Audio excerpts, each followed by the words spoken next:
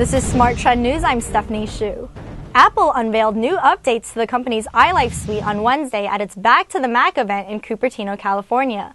CEO Steve Jobs told the audience, quote, "I'd like to talk to you about iLife. It's widely regarded as the best suite of digital lifestyle apps in the world. You can't do this on any other computer. We improve it every year or two, coming out with new versions."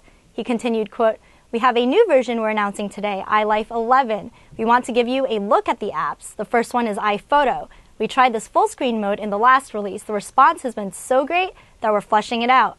You can live full screen. We've got a lot of Facebook enhancements. We've made it easy and elegant to email photos, and we've added some new slideshows." He added that iLife 11 takes, quote, "a big leap in books. We're printing 2 million books a year, and we're adding beautiful letterpress cards."